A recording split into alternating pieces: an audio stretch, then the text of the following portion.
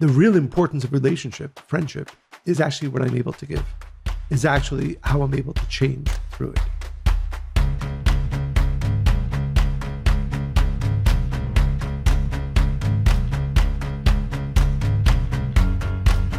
Welcome to Spiritually Hungry.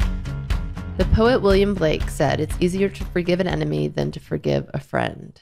What strikes me about this quote is that it is sadly true. Today we're going to cover why that is.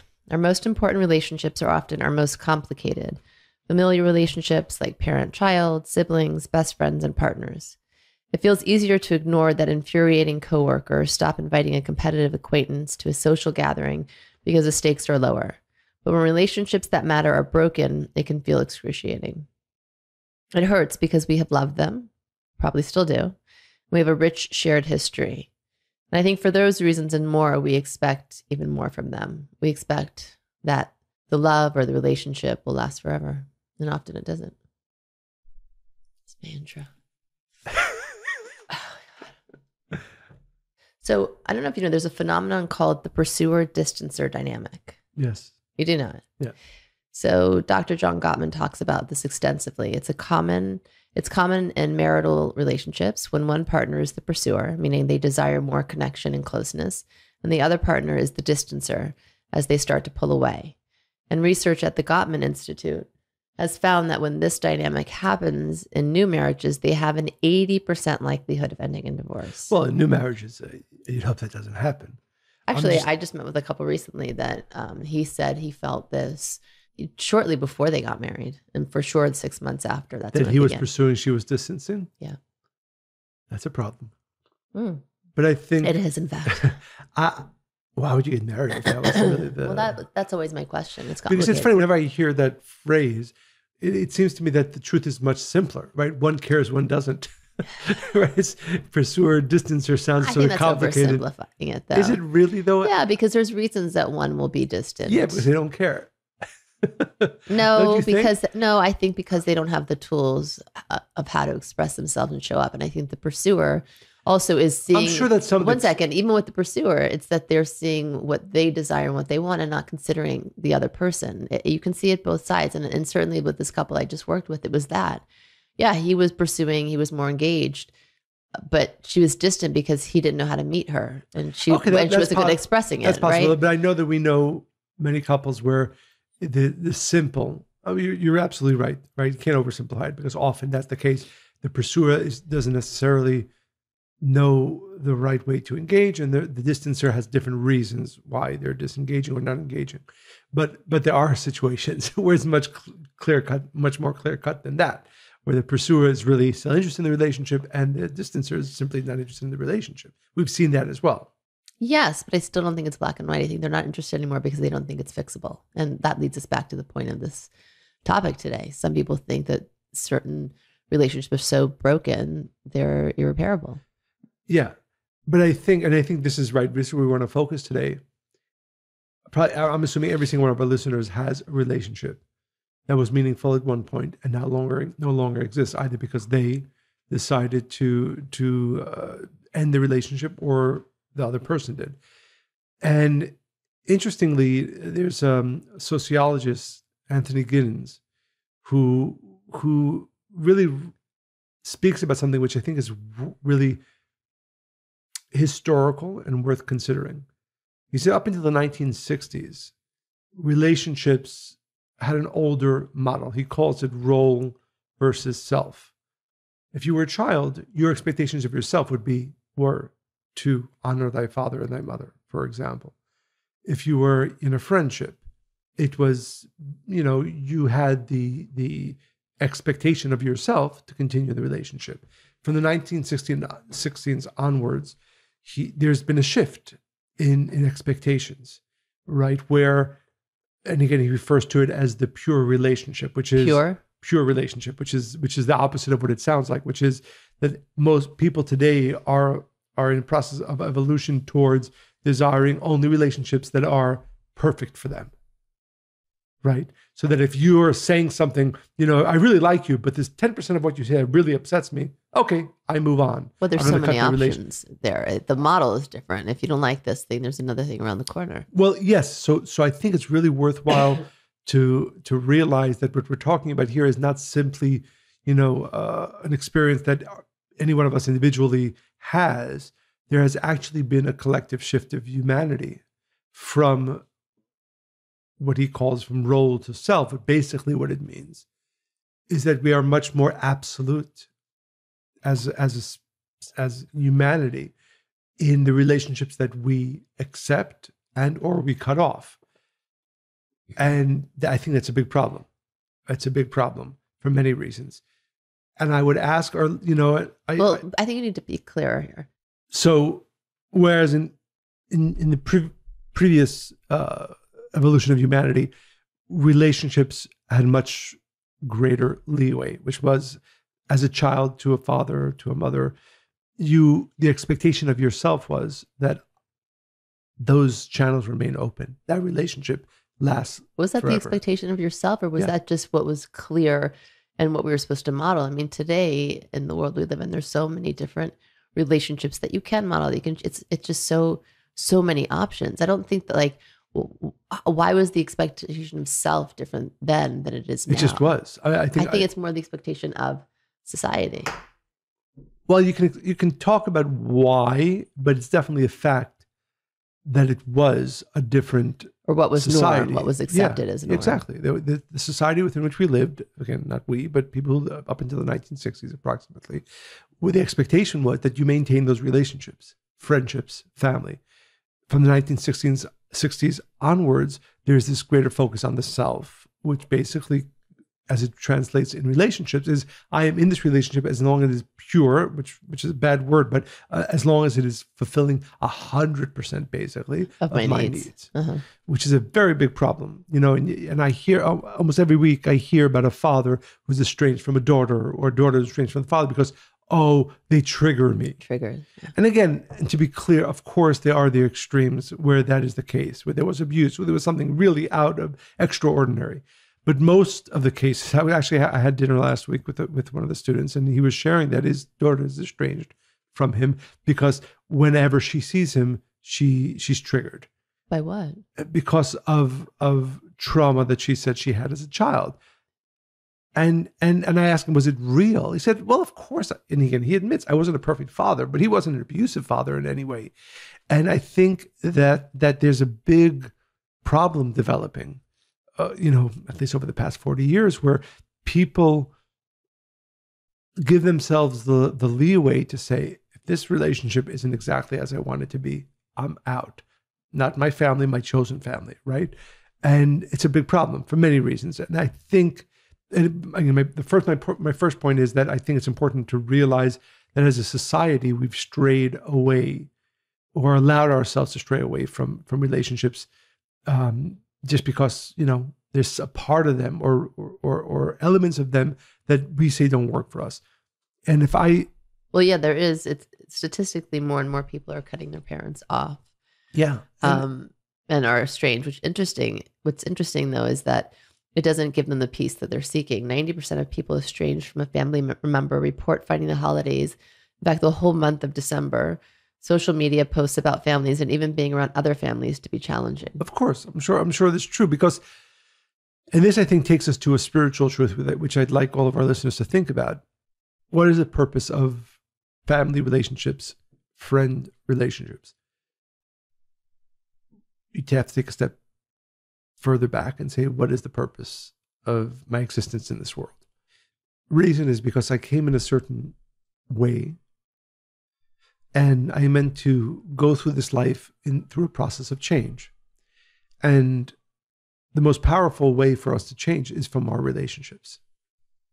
And if you look at life in that way, that the reason why I want to have a relationship with my wife, with my son, with my friend, with my father, isn't because of what they give me, right? But rather because of the opportunities that they give me to grow and to change. And maybe more importantly, to give. That's a real paradigm shift, I think, for most people from how they view, and certainly as society tells us, or at least a majority of us, how our relationships should be.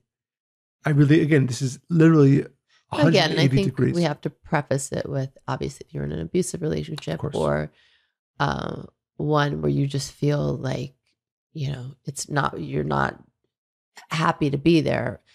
But still, even when people come to me and they want to get divorced or they're really struggling, I always say that even if you end up at the end of this deciding that you don't want to be together anymore, there's still a reason you came together and you're still in the middle of a process. So at least see it through. And I think what we're talking about today specifically is what process looks like. Even if somebody who is estranged with their parents, let's say, maybe you need to do that for a short period of time to create some kind of boundary or to have a reset, right? But ultimately, it's still, you're in the middle of a process. And Kabbalistically, we believe that if you don't see that through in this lifetime, you're going to need to have another opportunity, either in this lifetime with other relationships that mirror that, or with those same souls that came in this incarnation will come in a next incarnation. So it behooves you, no matter what, to see the process through. And again, it doesn't mean that you choose to keep that relationship per se, or to be the best of friends, or to stay married, or to really enjoy every exchange you have with your parent. But you understand that the process is the purpose and you find great value in that. So there's always more to learn about yourself and to evolve and change your perspective. Absolutely.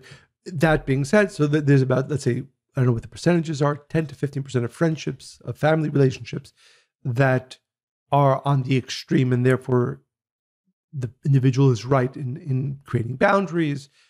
But the other 85% of relationships that end or that are where there's an estrangement, I would posit are the effect of the individual not pursuing change and having the wrong view on what a relationship actually is. If I asked most people, what's friendship to you?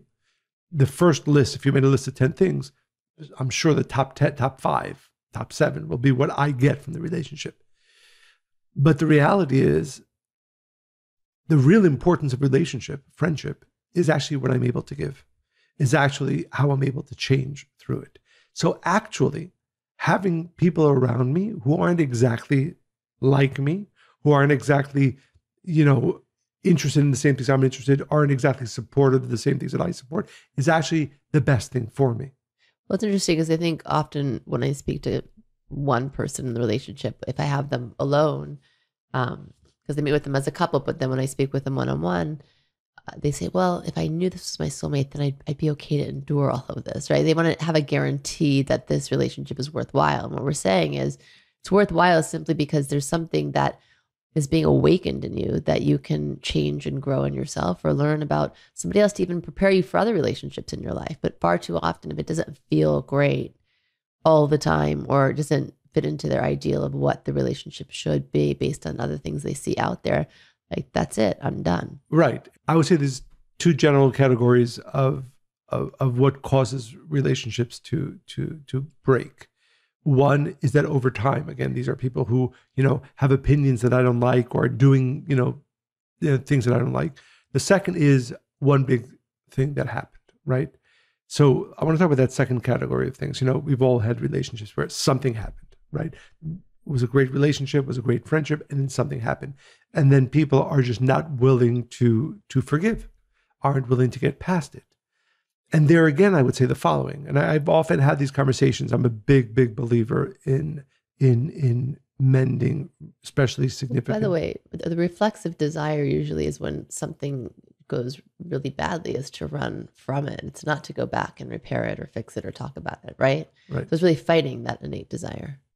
Again, I've had this conversation with many people that if you had a significant relationship and or friendship, and then something happens, and even if it was, in your opinion, something bad, again, always the caveat, if it was something terrible, right? In the 10% extreme, 5% extreme, it's one thing.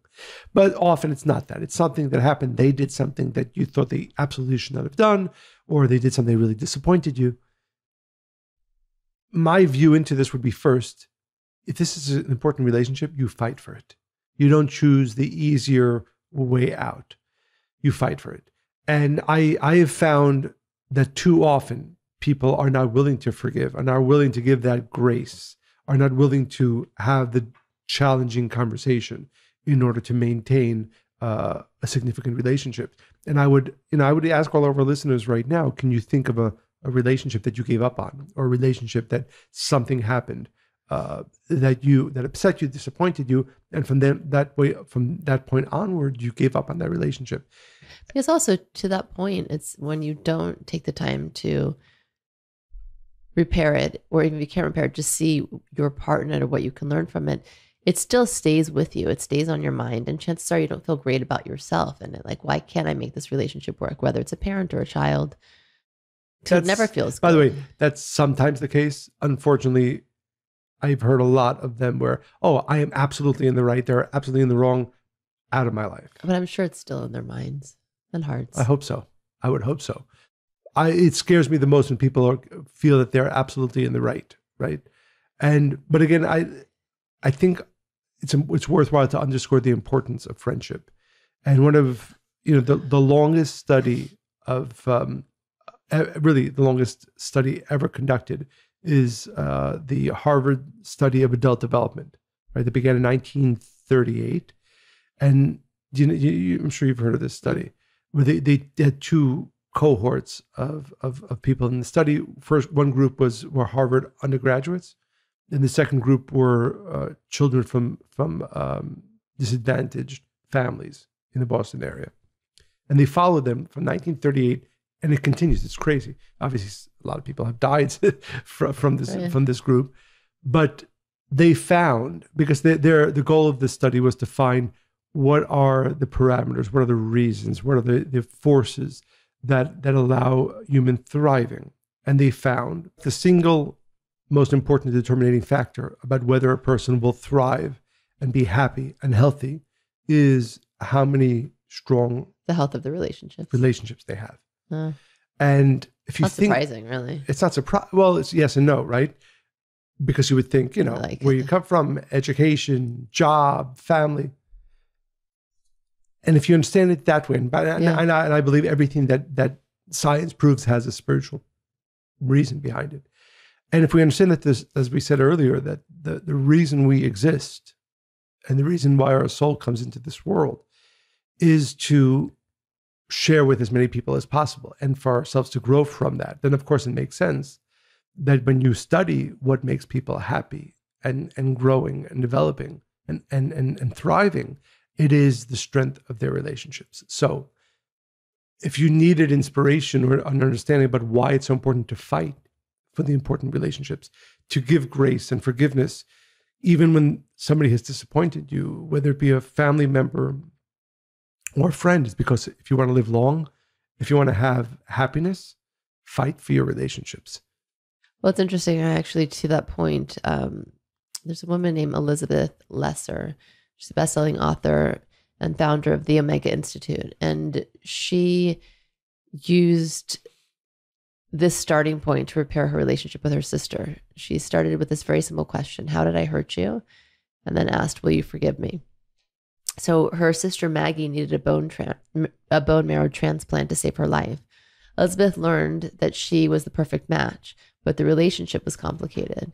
And with the understanding that more than just bone marrow would need to be transplanted into Maggie, the two sisters began to do the hard work necessary to heal physically and emotionally.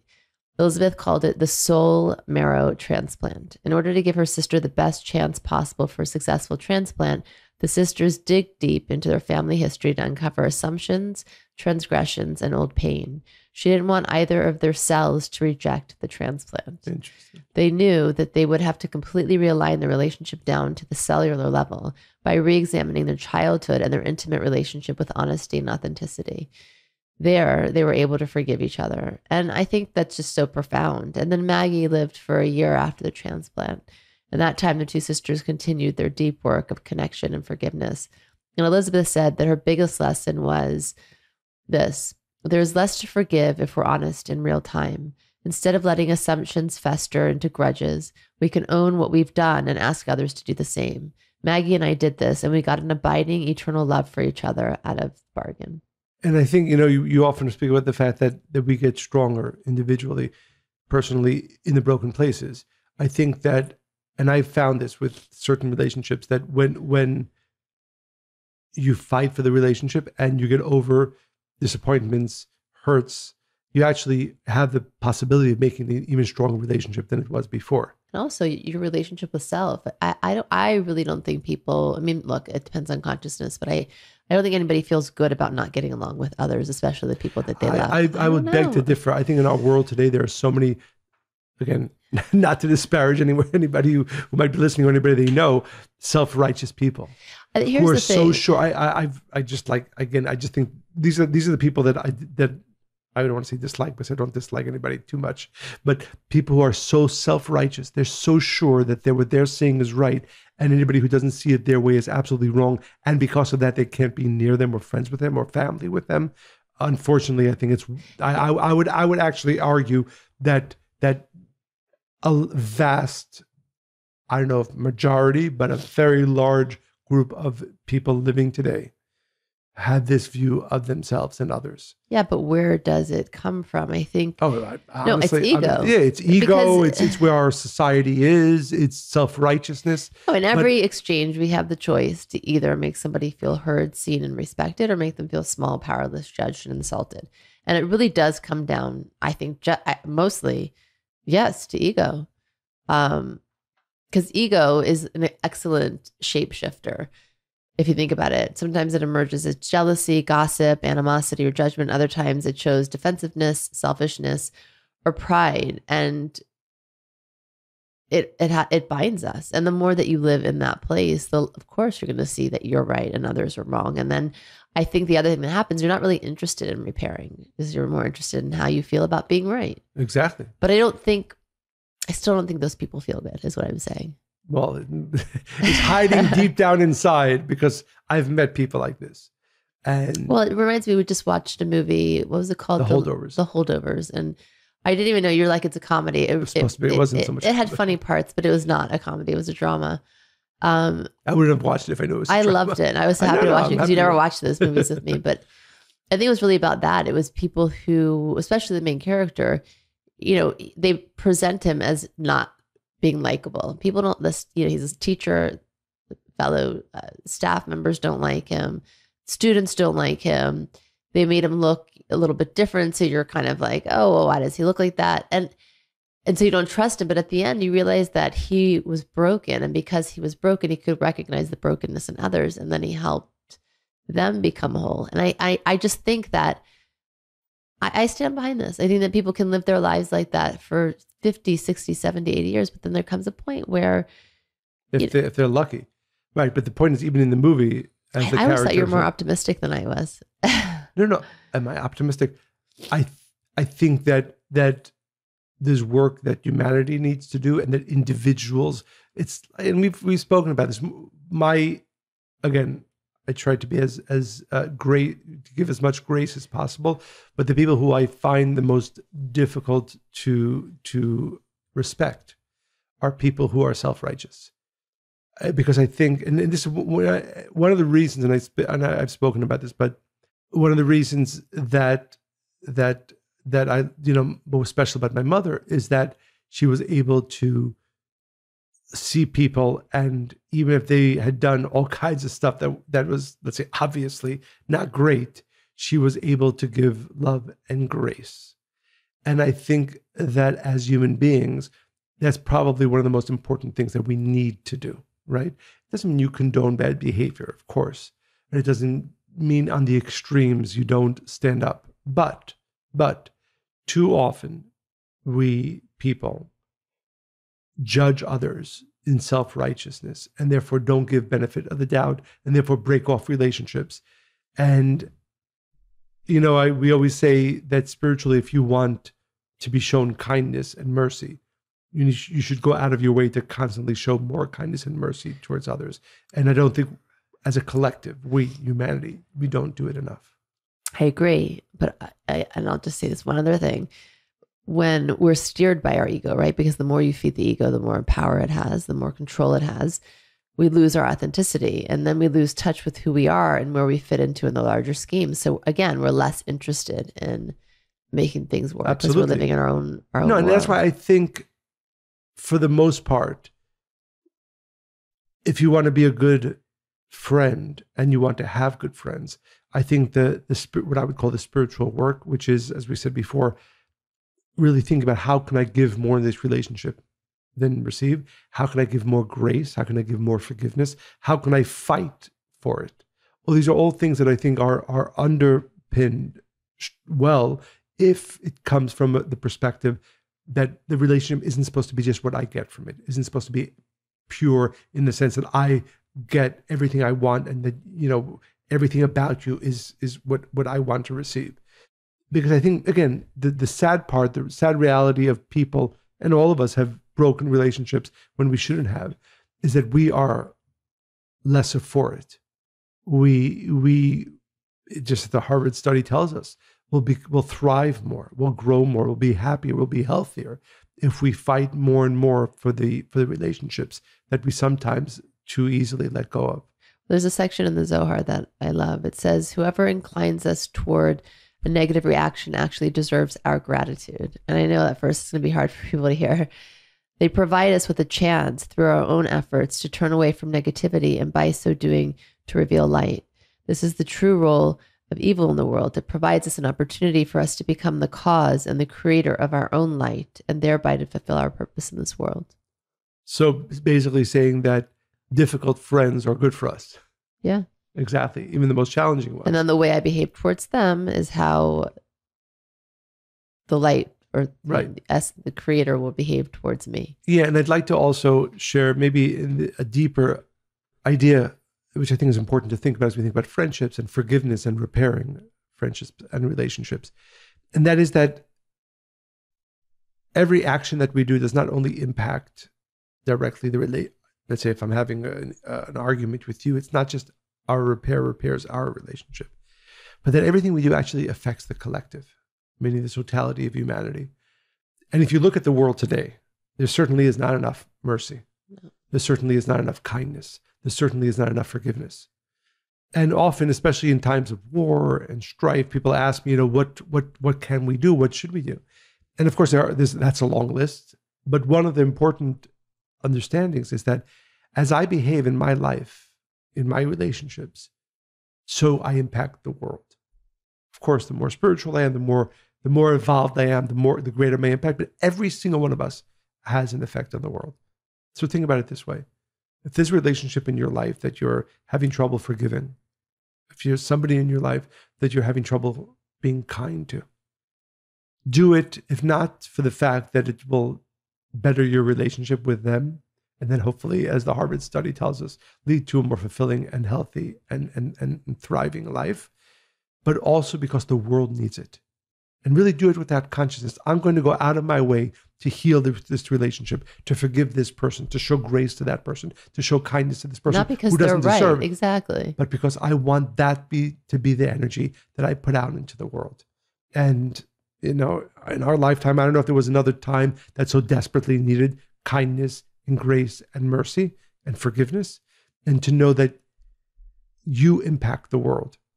And one of the reasons why this person in your life is causing you to be upset, and one of the reasons why this person is causing upset or this person has hurt you, is because it is for you to have the opportunity to forgive. And through that forgiveness, again, not only have, hopefully, maybe a better relationship with that person, but also that's the energy that you're putting out into the world, and the world needs it.